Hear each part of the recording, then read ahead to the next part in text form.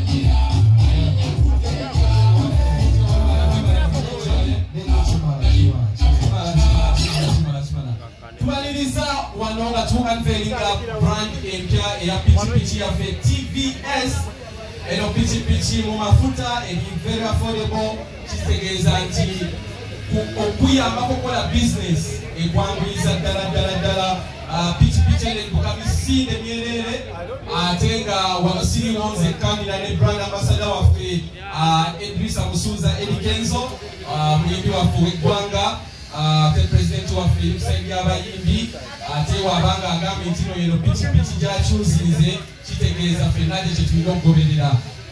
Eddy ali wano nga brand ambassador naye olunaku lwayo twalibeeringa pikipiki gye bayita TVS Hlx Plus ate nga abaddewo ngawo TVS 125 oba 125 ezo sisi zetwogerako.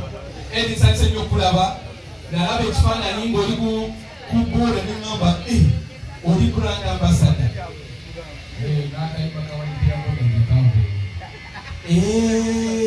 Omanyi tukakuba bukubi wali kwa after 5 tetumanyi gyekava naye nga by the way oba tokimanyi Eddy ono yalina omuvuka gwe bayitanga New York oyo muyimbi yalinga avuga boda ku Big Talent.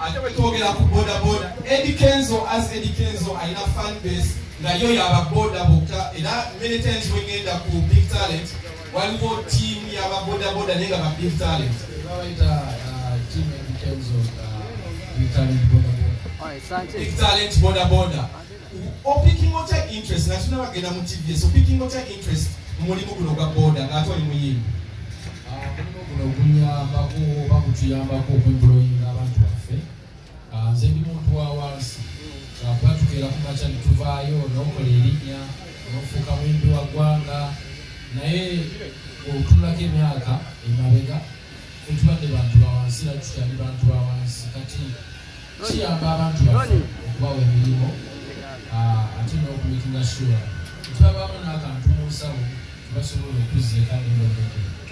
Ndaba nga otandika okukola ne TVS mwatandika wano ku Eddy Kenzo Festival oba enkolagana yammwe ne TVS evaawo? Enkolagana yaffe ne TVS yatandika ku 10 years of baali ba sponsors then netuvaawo ate netudda ku 10 ya Eddy Kenzo Festival era baali ba sponsor. Bike ogirowolezaako ki ng'okompeeringa ku bikes endala waliwo byendabyo nze badde simanyi nduno kuno kuliko charge nti omuntu toyetaaga ate kuddayo waka okyaginga essimu ate okomewo ovuge bodaboda yo naye ndaba ebintu byanjawulo ebiriko nga wandibadde tobisuubira kubeera ku pikipiki biki byolaba ebiri unique ku TVS sogera ddala okukyaginga okubadde ovuga bw'okyaginga kitegeeza obudde bwonna ennaku zino manyi ba clients balinga kuki kusimu omuntu akubira n'agamba nina ekanzi buno nzija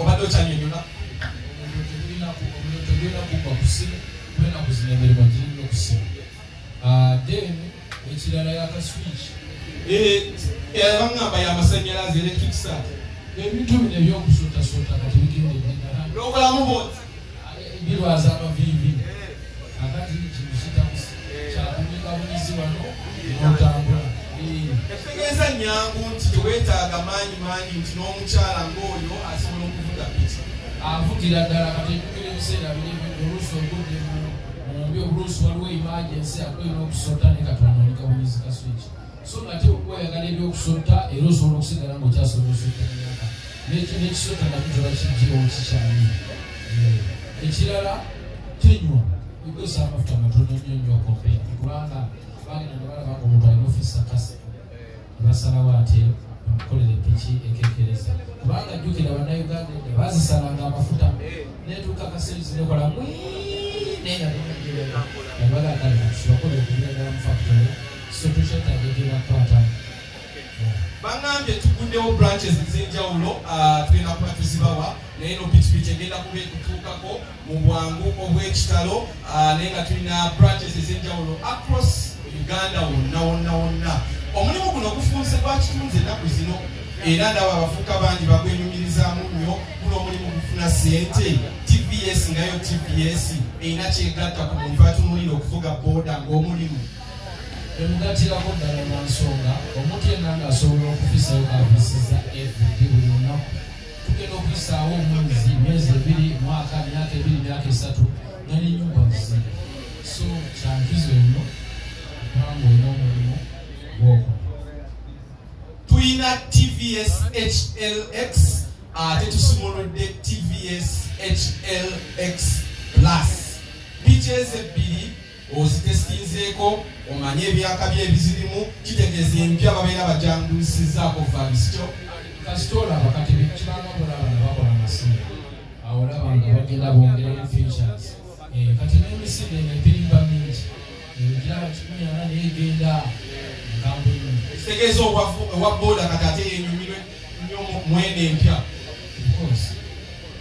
ekisemberayo ddala nga tunaba kuva wano olowooza bodaboda zikontributinga zitya ku bulamu bw'abantu ku ekonomi ku ggwanga n'emirimu abavubuka ennaku zino tulina ebbula ly'emirimu bodaboda nga zino eza TVS zikontributinga zitya bodaboda zino zimployinga abavubuka okulaba nti baba n'emirimu ekyokubiri zikontributinga emisolo ku ggwanga oba ekitegeero ekirala zanguya abantu okubanga basobola okutuuka mu budde so pinga time nga tukozesa bodaboda omanyi oluyimba lwa eri wamala bodaboda zituyamba kale walayi Eddy, thank you so much tubajjukiza nti tuanverize piki empya bagiyita HLX plus okuva wano mu Uvraj TVS bakabaka mu kutunda bodaboda wano mu Uganda mwebale bakyali baffe bonna abakagoba ku boda nti eno piki yafulumye nungi nnyo HLX plus edduka amafuta tenywa ina ya switch nungi nnyo kwegamba ejja tuyamba so encourage buli muntu okubanga ajettamira kuba ya muwendo ebintu byonna ebyanguya esevinga n'akasente yaman abavuzi bonna abavuzi ba boda just kuba encouraginga kubeera safe kubeera bayonjo kutwala mulimu guno bwe guli serious gusobola obatuusa ate ku next step yonna nebabaki baba beetaze kuba buli muntu alina dream so please come get yourself HLX plus. It is going to save you money and it's very safe on the road, very comfortable. Please come and enjoy yourself and do business. Thank you. God bless you all. Okay, tutandike. Tracking device no more of million budget. So baba jitaga of course tracking devices baba. Abakulu bano okubanga bakyakwesize okubeera ng'okola nabo nga brand ambassador waabwe oli otanga Eddy Kenzo kubanga omukisa guno okyagulira. Kyamukisa nnyo okubanga nsobola okukola ne TVS on this time and I can't take that for granted. Okujjako nakukwongera okubanga nekuumira waggulu ku mutindo nabo bennyini obakolera balabe bali obyamanyi.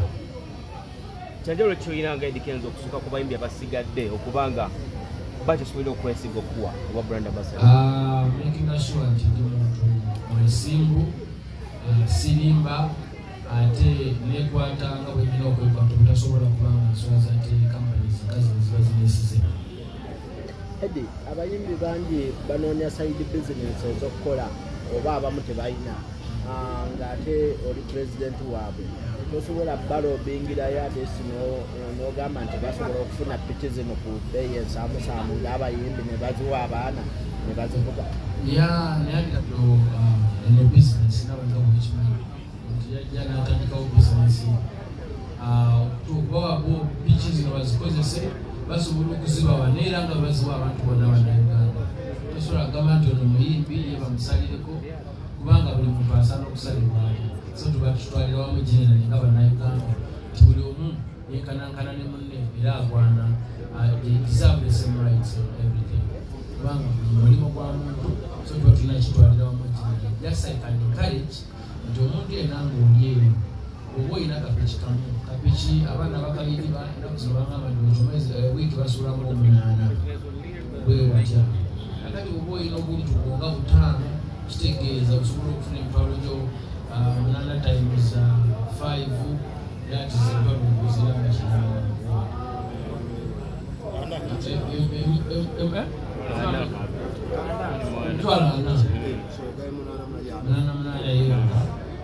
kakati ogenda okugira oti omwezi osudde ekibuga ogenda okugira oti omwaka myaka 5 ate obeera mugagga nnyo. So okubeera ne kaside business kikola naddala oba osobola okwemera business nga zino n'okufuna abantu abeesigwa.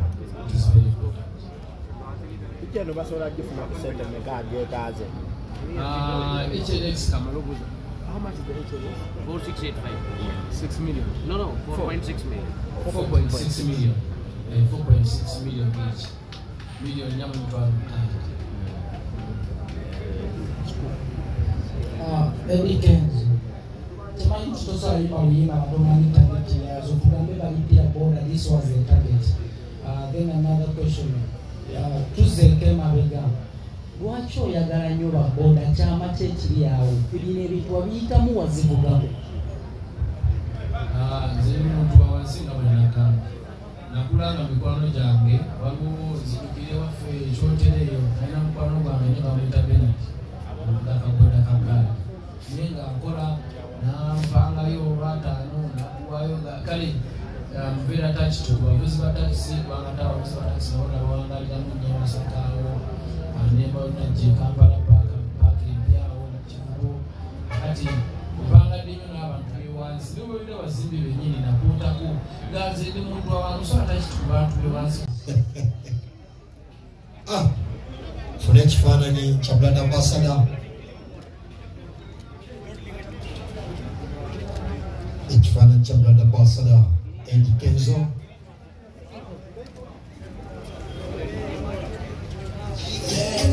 Abana baboda boda abo. Sera bo Afrika. Sera kusasa kulawa.